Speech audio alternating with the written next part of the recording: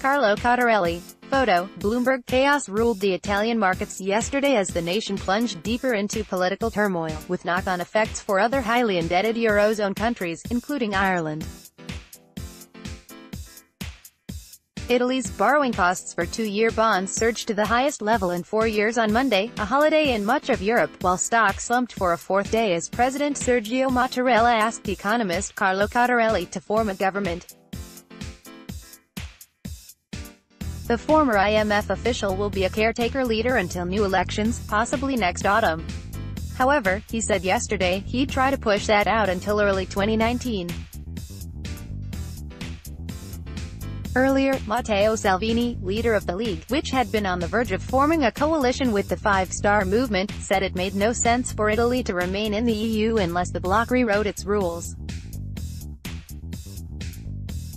In response, markets ricocheted yesterday, from early relief that Eurosceptic economist Paolo Savona would not become Italy's finance minister, and fear that the political impasse may plunge the Eurozone's third biggest economy and largest borrower into an even bigger crisis.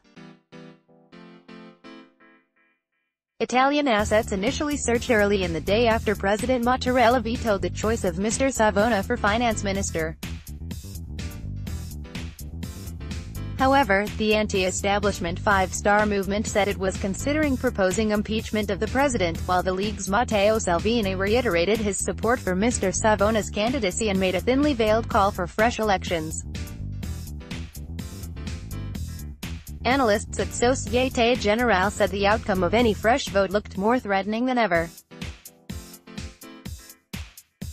At Bloomberg Bank, the view is that fresh elections could become a referendum on membership of the single currency, after this year's ballot focused heavily on migration.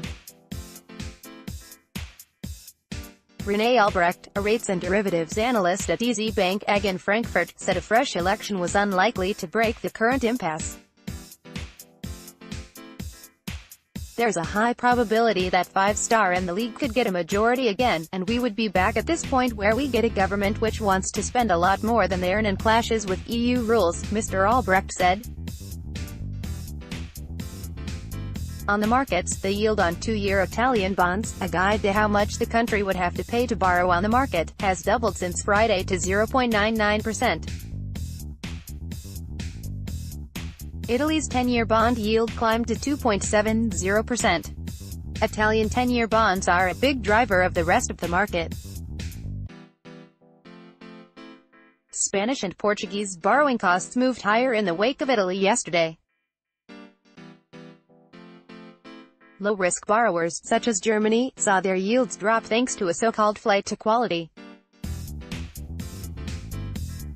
An analyst at Cantor Fitzgerald in Dublin said Ireland's bonds, along with Belgium's, were treading water between the two camps.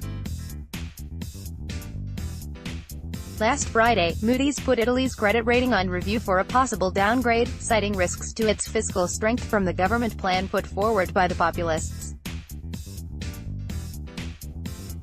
President Mattarella became the target of populist rage when he said he rejected their choice for finance minister for the good of the country and the financial savings of families that had been endangered by rising bond spreads and market concerns.